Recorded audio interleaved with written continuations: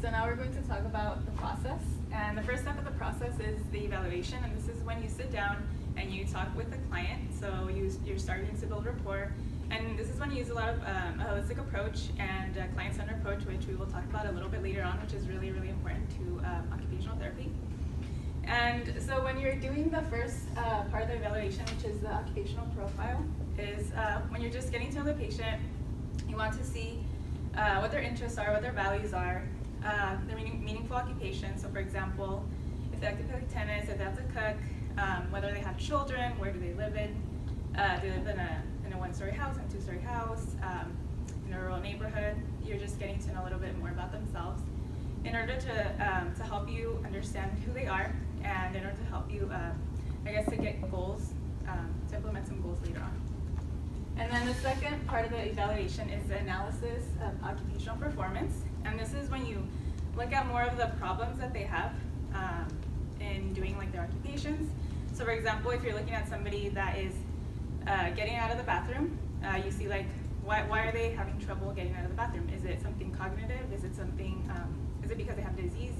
Do they have dementia? So you're looking more into like what the problems are.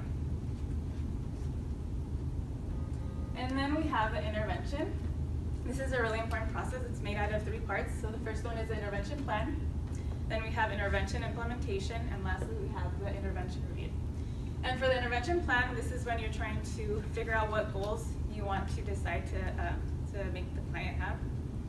And it's made out of 3 steps. So the first step is develop the plan. So you make sure it's something that's measurable, and it can be maintained or modified, because sometimes these goals could be a little bit easy for them and they need a little bit more challenge. So you need to be able to grade the activity. Secondly, we have consider potential discharge needs and plans. Because like when you make a plan, you always have to have a discharge plan. You need to know where the clients, if they have like a safe place to go after. And lastly, we have make recommendations or referrals to other professionals as needed. So once they're done with our services, they might need some other help. They might need to go to a psychologist or some other help. And lastly, we have targeting outcomes and consenting. And this is, you look at the health, the participation, and engagement in occupations. And again, as I said before, you have to make goals that are measurable, attainable, and that can be modified. That's very, very important. So outcomes are the end result of the occupational therapy process, is what they are going to get out of our services. For instance, if they're working at increasing their fine motor skills, gross motor skills, so it all depends on what the client needs and what their meaningful occupations are.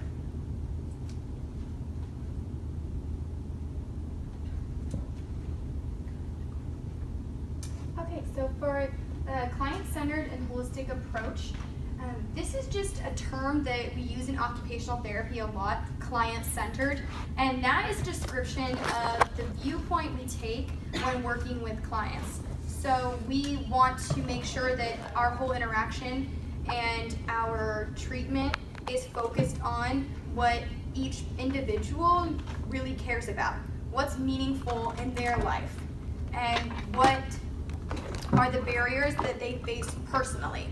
And as an OT, we make all of our services just wrapped around the specific condition, experience, and client factors that we talked about before of each individual. So when we talk about client-centered in the future, just have that in your mind.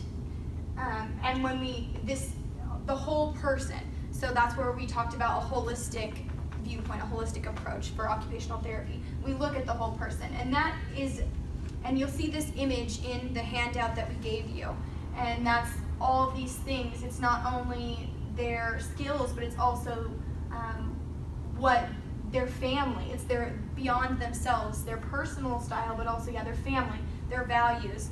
You have to think about all contexts that they live their life in. As far as meaningful occupations, so we defined occupations already for you, the activities that people do in their everyday life. Well, meaningful, because maybe not everything is so meaningful, and everyone has a different definition of what's meaningful to them. So meaningful occupations, what are the activities that this client finds the most important in their life? By addressing these meaningful occupations, we're going to as OTs promote, facilitate, support, and maintain health and participation in their life. So focusing on health and well-being of the individual and helping them get to the point to jump over the barriers they face in order to engage in these meaningful occupations. That's the kind of goal of OT.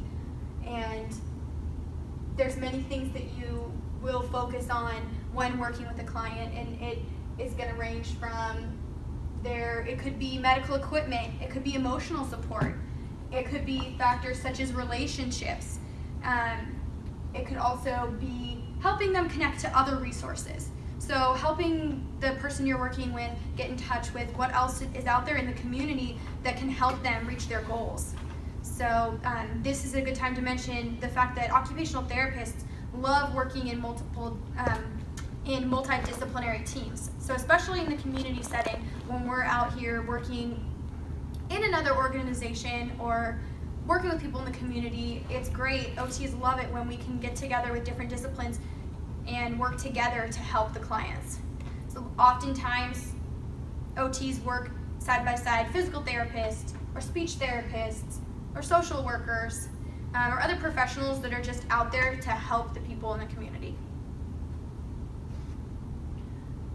Now we talk about meaningful occupations and how important they are, and that they really just help the person and all of us, they help us thrive in our life and have the highest possible quality of life. Well, what happens when you can't do your meaningful occupations?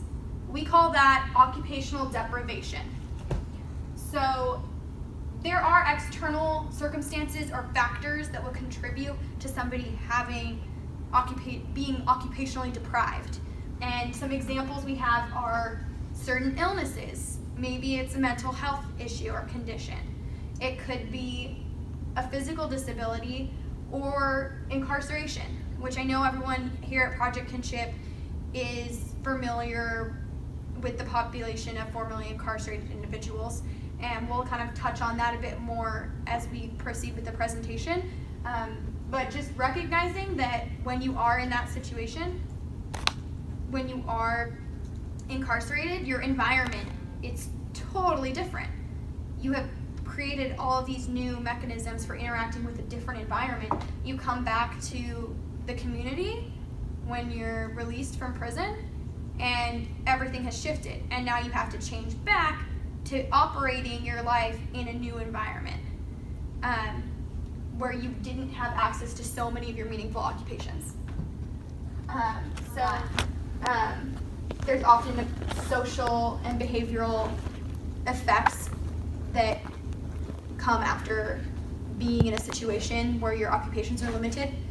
And a lot of the challenges that we're reading in the current literature about the population of formerly incarcerated individuals has to do with sort of this response to a change in occupation, in everyday occupation and engagement in their life.